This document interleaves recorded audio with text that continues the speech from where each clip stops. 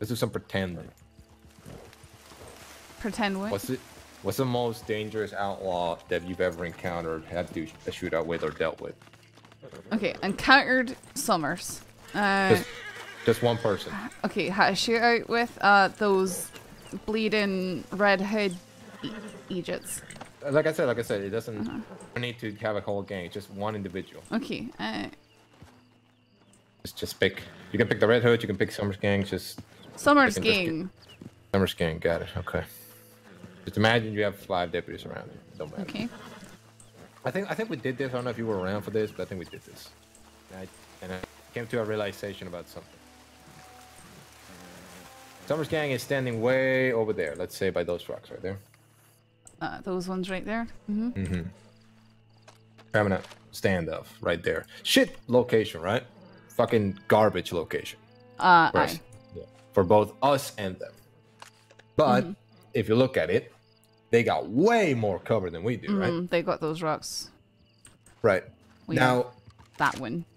Exactly. But you see they have those rocks right there, right? Aye. Here's the thing. If you go around behind them, they don't have them. No. That's not at all. If we are, let's say, in a conversation with Mr. Summers, who obviously likes to hear the sound of his own voice, like most people, hell, Jack Ketterman also loves to hear the sound of his own voice quite a bit. And we're standing like this. Let's say a sheriff with a silky smooth, soundable voice who can keep him talking. So, Sheriff Cash. Let's say. Oh, I would love that, actually. That's so good. Let's say he's, seducing them with his way of pronouncing things like, all right, and sure. Our job is not to listen in. It's not to look at him. It's to assess what the fuck we're dealing with. So we're dealing with a bunch of motherfucking dead-eye shooters who have no problem with shooting us, know how to fight, and are well coordinated. Perfect. They got more cover than us. If they push back, they got more cover than us. But if they push forward, they lose every type of cover they have. So, we got that rock. Bushes also fucking work, believe it or not. Aye, because you can't be seen. Pretty much, exactly. Every time I've been in a standoff, there's been several times I'm in very bad positions. I try and either stand on the other side of my horse, or I get into some sort of cover, if I can. Yeah, you also know what's a good way of covering? Suppressive fire. Just shooting in their direction, or shooting at them. No, I've done that in plenty of gunfights. Yeah. If I can't hit them, I can at least keep their heads down. Beautiful. Okay, so you got that set already. Perfect. The other thing is we can't push back. So if we have a standoff here, that's it. Let's see. Can we even jump out of here? No. No, we can't. We'd be dead. Actually, maybe I could right down this way.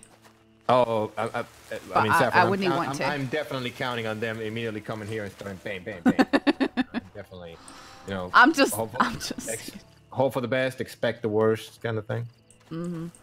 Now, 2 things might happen. One, which is a smart thing, they could take this fight. They shoot us because they got a better position than we do. We could also take this fight. It would go up against us. But if they retreat up there, that doesn't mean they got the high ground. They're done. We can't fight them. They got the high ground. No, they actually are stuck up there. And we can surround them. We can take cover behind rocks. High ground means nothing. Because everything I heard every time I talk about standoff stuff, it's they got a better position. Oh, they got a better high ground. Oh, they can see everything. The only one that actually is real is when they can see everybody.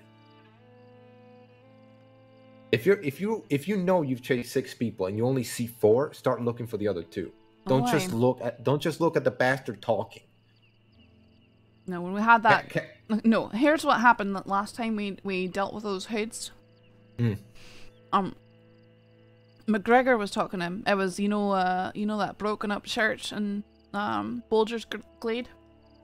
Boulder's Glade. Yes, I do actually. So we were in there. We approached it from the tree side because we saw their horses back there, and they were up in the second level of it. and the moon was behind them, and it was foggy, so we had this moonlight shining in our eyes. And McGregor stayed right there in that bowl down below the church and the trees, where all these bushes around us. And as he's speaking, the fog's rolling in, and I see two of them coming running around from our right and creeping along the back. And I keep going, there's people flanking us, there's people creeping up on us, and no one's listening to me. I couldn't hardly tell whether it was us or them, until I got somewhat close and started screaming, come here, and trying to take me hostage, and I got away from there. Can you give me names? Their names? I can't which two names those were. They just go by stupid numbers. It was probably the deputies. McGregor. The ones that didn't listen to you, yeah. No one really listened to me. Just give me names. Willard was there, and McGregor was there. I think Ivy was there. I can't even remember everyone else who was there. Right. Willard. Don't matter. Willard. Everyone got jumped and dragged down in the bushes, and they Willard didn't see them. They didn't see them getting out of the bushes. I mean, as soon as shooting started, they started the shooting. Okay. Before we were able to move to a better position, but again, McGregor, we kept trying to get him to move, and he wouldn't. Right. I'm a bit frustrated about that one, if you can't tell. I mean, hell, fucking Carter not too long ago died very close to here because he was standing, and he knew, but positioning was also not good. Some of us were on cover, but he wasn't. But he needed to talk. It needs to be seen. It's a sad position, sheriffs. Aye, but he could have at least had us move somewhere. We were. I don't know. It was frustrating. We're all independent. I know that there's a lot of things of you need to listen to this. You need to listen. We're not. But it's problematic when you can't hear what's going on and there's attempted negotiations going on. Mm-hmm. Yeah. I don't know. Especially when it's dark and you can't see who's who. Dark and foggy. I actually never had that problem. I've been shot in the fucking ass and back a lot, but I've never done it. I mean, the only person I've ever accidentally shot at was Snow. And it was because I was being shot at by someone wearing his same clothes and on a grey horse. And they shot at me, charged me, and then I turned around and he was standing there charging me too. So I fired at him. I think I hit his horse a few times, but I realised it was him and stopped firing. So I'd call that pretty decent considering the situations I've been in. Were you expecting a fight when you went against the Red Hoods? If we found the Red Hoods, aye. You were expecting a fight? I mean, if we find the Red Hoods, aye. If we actually find them. Okay. Did you assign buddies or partners? I know we had at one point. I can't even remember if we had at that point. McGregor wanted to be in that. I don't know. McGregor's quick and bold, isn't he? McGregor just kind of gets involved in everything, is what it is. I mean, he's dedicated. Not a bad thing, not a good thing. Just a thing. But you get what I mean about this whole thing about not... Okay. Here's the thing. Everyone that comes to the department that tells me they're a great shot, I always ask that question, okay, you're a great shot, are you a good gunfighter? And they go, yes. Every time. Alright, well, I've never said those things. You've never said that, but everyone, because I don't think I asked you. Fuck, on the day you became a fucking deputy, you got shot. I know. I was there. Yeah, I know. I know. Yeah, I don't expect you to be a good gunfighter. I don't expect anyone, even if you tell me you're a good gunfighter, I don't expect you to be a good gunfighter. Because I'm getting off track here. That's not what I want to say. What I want to say is there's a lot of just miscommunication, mistrust, and just downright not, how do you say, lack of confidence, I guess. Who, in me? No, in everybody. Everybody just does it to everybody. we didn't have good people. These people are too green. This No. and that. I mean, I don't think that's the case. I mean, when we went up against the Summers gang, most of the deputies there were green. I mean, we had Shepard. He's experienced. Boyd is a good shot, but he didn't know how to work in a team. He tried to carry the fight on his own and he got shot down in the middle of everything because he stood out in the open. Yeah. I used the fact that I had companions to my advantage, and when I needed to get behind a rock and really bandage myself and reload my guns, I took that moment to do it, and I took my time with my shots. That's good. When I wasn't laying down suppressive fire.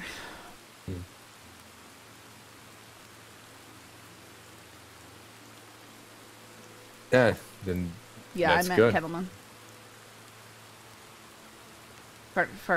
For that with the Kettleman, because we had Thorn and Boyd, Maple, Shepard, myself, and Yeah, I used to work with Shepard long ago. Aye, he said he's an old timer. He is very old timer. He's older. I mean, I think it was a deputy when you were trying to be a deputy. Probably. Back when you used to work in Valentine. I think he mentioned remembering me from then. Yeah. These rains in this stupid desert.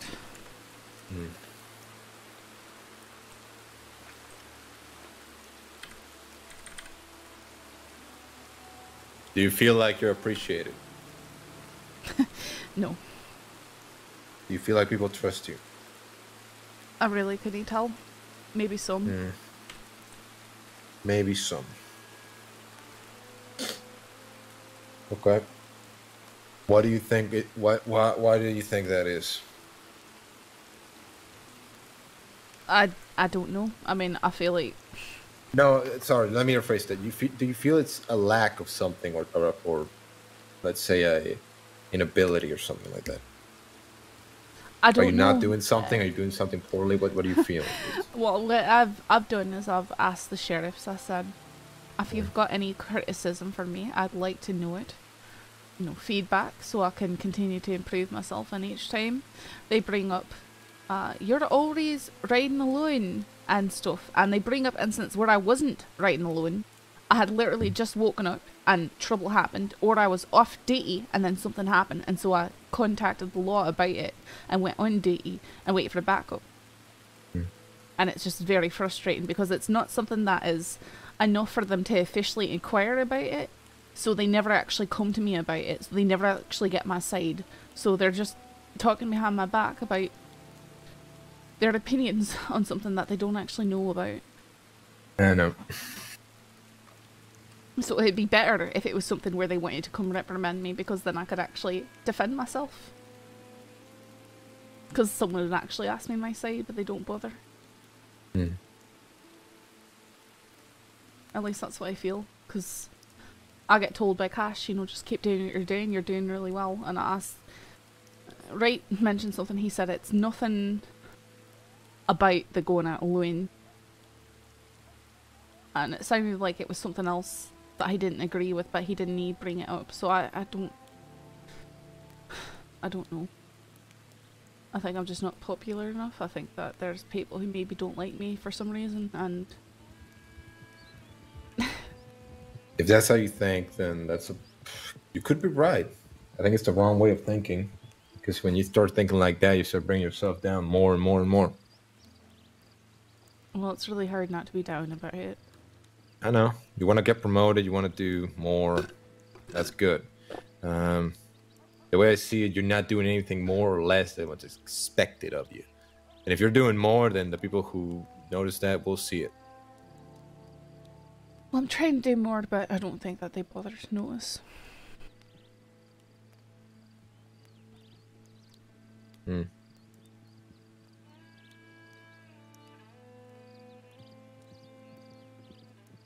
ever... Hello, someone there, right? Do you know how the Hounds started?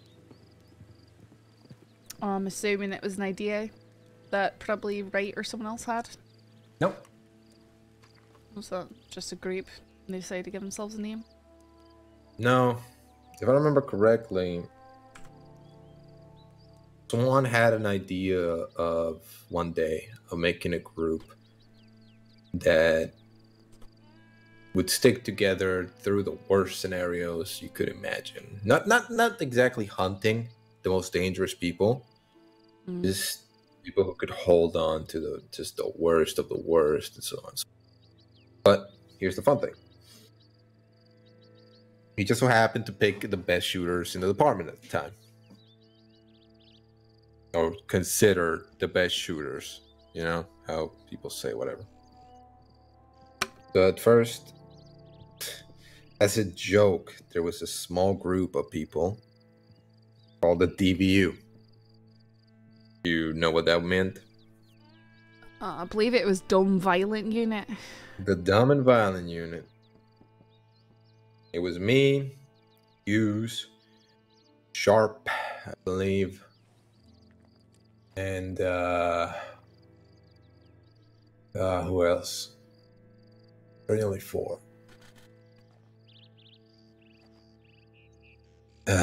It was, I forget. But that doesn't matter. What matters is me, Sharp, and Hughes always stuck together. To thick and thin, we always were together. It didn't matter if we were fighting or just drinking or just pushing each other off the horse. We were just shooting the shit. We were always together. Then Hughes retired. Sharp comes and goes depending on his gambling problem. Wright and me knew each other for a long, long time. He came back. We became friends again. Pavis. Then the house got brought back. Wright was put in charge of it.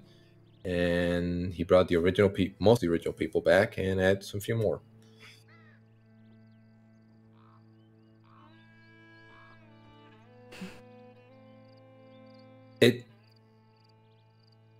A lot of people say that there's, there's a grouping, a clubbing, or some, I don't know what word they decide about the hounds and other groups. Clique is what they would say. That clique, yeah. I would say it is, because most of us there are friends, because we give each other shit. If we have a problem with each other, we come up to each other and say it right off the bat. I punch Babish, she punches me, right? We throw each other. It's always like that. But when there's a moment where one of us is going to get seriously injured, or one of us gets seriously injured, one of us shoots, we got each other's backs. Every fucking time. Doesn't matter if we're wearing a uniform or not. Doesn't change. If the house were to solve tomorrow, nothing would fucking change. We would still go out there hunting the worst of the worst, doing the same shit we do every day. Right. And then people say, "Oh, but why can't I get into the hounds? Why can't I do this? Why can't I do that?" It doesn't fucking matter. No, I don't bother because I don't want to go where I'm not wanted. That's not. You're missing my point. I'm using the house because the house is the best example of people saying something about you being part of something. You are a part of something. You're part of the Saints Ground Sheriff's Department. That's it. If people don't trust you, that's on them. If people do stuff, that's on them. Find people that do. Stick with the people that do trust you. I don't really get the opportunity to necessarily stick with people all the time. I'm usually bumped out of whatever's going on. So, well, next time that I'm there and you want to go in, I'll switch with you. But just stick with the people that you feel want you in. Because what's going to happen is you're going to feel isolated and you're going to be sad. The only people that I work with most days are green deputies. I'm alone with a bunch of green deputies. Most nights. Not that I have anything against them, but... Well, you're senior. Call out their shit. I work with them. They treat me like I'm a senior. But it doesn't change anything. Doesn't change anything with them, or doesn't change anything with higher-ups? With higher-ups. They don't see and they don't care. I think you're worried too much what the higher-ups think. Well, I should worry if I ever want to get promoted. I should worry a wee bit.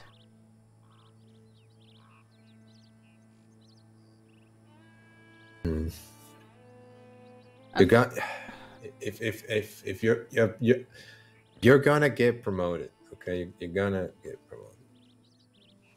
It's an easy thing to see. It is an easy thing to say. It is a very easy thing to say. But I just don't expect anyone to get promoted before you. Because you put in work. You've written reports. You've written out against the worst of the worst. You got shot. You bled. You've trained fucking deputies. Hell, Pavis, it took her forever to become a senior deputy. Stone is not even a senior deputy. He's one of the people I think deserves the position more. Exactly. Backwith should probably be a senior deputy. Maybe Winters. Somewhere. There's some of us that will just never be. I don't care. I'm an exception. But some of us will never be senior deputies. No, I know. And I know that's a sad thing, but that's just how it is. There's plenty of people who don't want it, which is fine. I didn't even want it at the beginning. My first month as deputy, I was approached by 2 sheriffs, or 2 seniors, and they're like, "So what do you think about being senior deputy?" And I said, "Well, I will definitely step into any position given to me and do my very best at it, but I don't think that I'm ready, given that I've only been a deputy for a month." And that was that. It's been 4 months since. 4 months.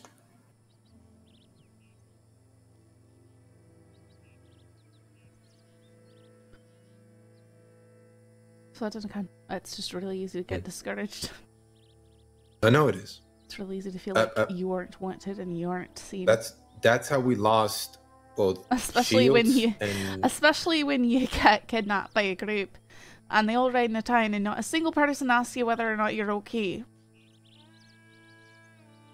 And they just ride out and they leave you behind.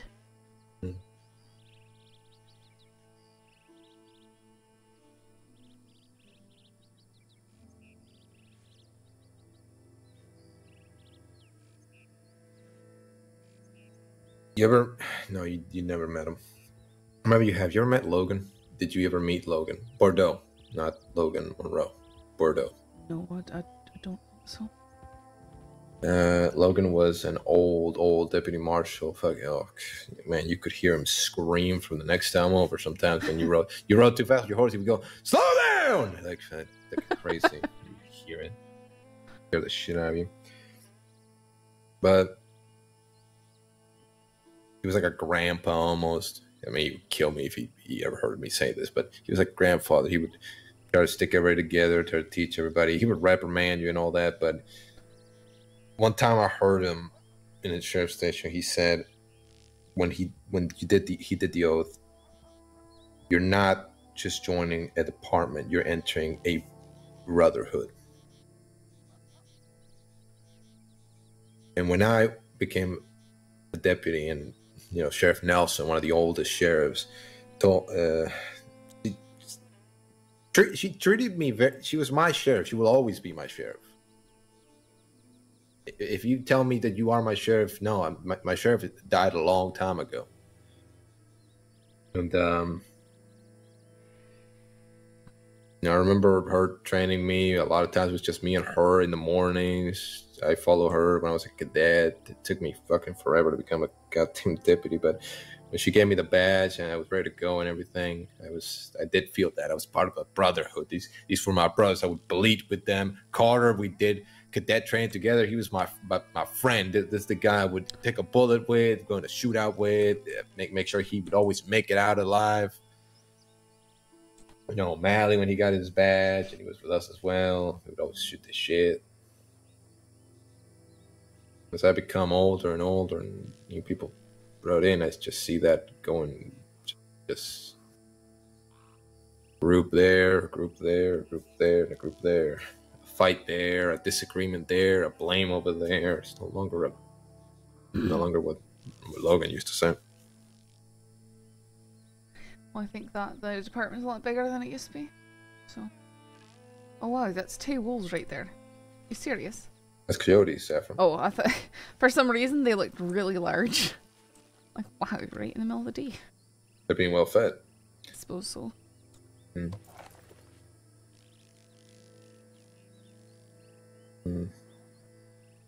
Yeah, a lot. I'm saying is a lot has changed, and you're not. Just hang in there. It's because I don't think you're gonna do the same thing that O'Neill and. No, I'm not. I'm definitely not gonna do that. I know you're. I know you're not. That. I know you're not, but part of me worries. You think that I'm just gonna throw down my badge? Well, when I saw Void and Dusk at the corner of something because fucking Rip had yelled at Dusk saying "Get the fuck out of town." I understand, you know, it's more professional than that, but I don't know. I don't know what will make people quit nowadays. I'm just worried that everybody just feels underappreciated, or that no one trusts them, or that they're doing a bad job. Because that's the thing that O'Neill and Wesley told me was why they left. Well, it's always going to be in the back of my mind, worrying me. They had a bunch of petty stuff going on. Oh, believe me, I know they especially did. Shields, I think. Believe me, he told me about the petty stuff too. I really dislike that person. See that? I know, but I also remember when they weren't. And I also remember when they had my back, and I also remember when I had their back. And, but you know. I feel like someone like Shields, it was just making it up all along just for whatever benefit him in the moment. He was faking it. O'Neill, I don't think that was the case, but I think that he just... You know that every single person who was made senior deputy right after he became a deputy is no longer senior deputy anymore. One is a sheriff, and all the other three have thrown away their badges. Yeah, only Rabbit, right? Rabbit's a sheriff, and O'Neill, Molly, and Shields are no longer deputies. Who did they make senior deputies after them? I believe it was Ripley and Pavis. And I can't even remember if there's anyone else. I know that Kai got promoted as sheriff. No, Kai's senior deputy. Silas got promoted as sheriff. Rabbit got promoted as sheriff. Silas was a sheriff way before that. Silas? I think. Yeah, I think so. No, because he got... Sure. I'm sure. Because he became a sheriff the day that Boyd first showed up in the state and attacked Lewis. Because he was so... Because Danny Kerrigan went to punch Silas and he was punching the sheriff. I remember that being something that was stated. I remember that. Yeah, you're right, actually. Yeah, you're completely right. And that was about, 3-ish months ago, I guess. So that would have been a month after I was a deputy or so.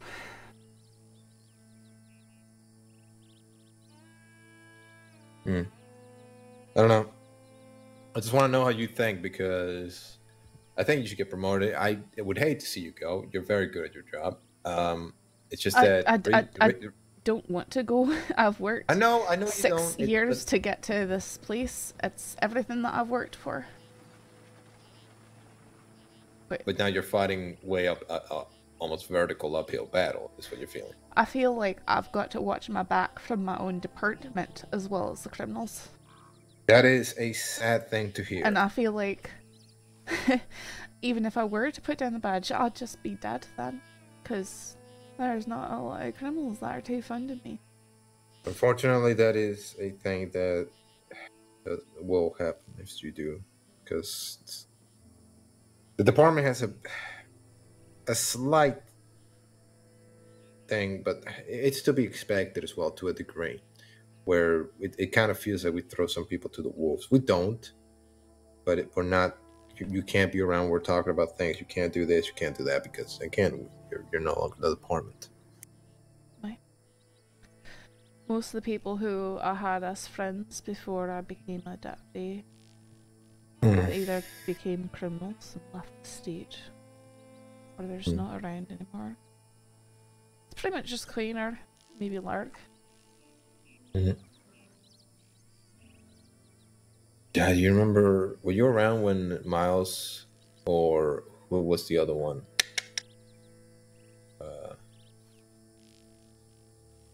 Or Carnes were cadets? Speaking of Miles, no, Miles was the one. He was a cadet when I was a cadet, and then he got his badge and never came back to work. No, well, yeah, that's true, but he I mean, his past is kind of meh, so...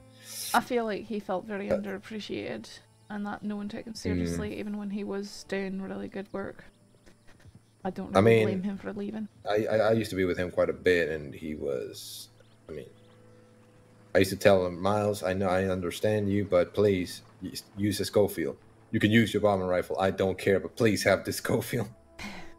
Because my thing with him was, I know I trust you, Miles, but the department ain't going to see it that way. So just have the Schofield and the bombing rifle in case, but just have the Schofield. Carnes...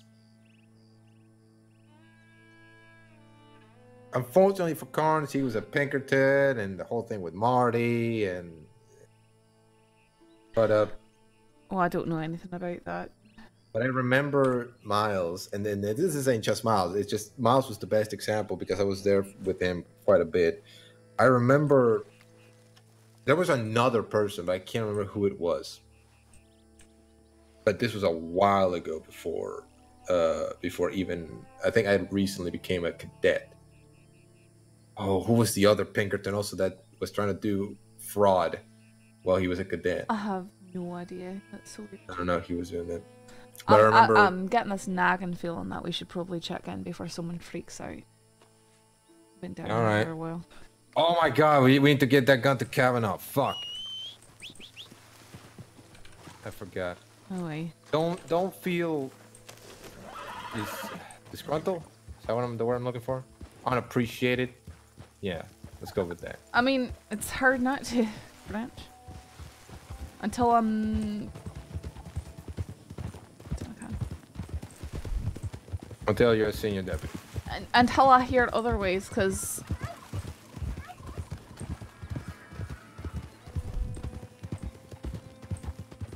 I feel like in order to do that, you're going to have to start poking.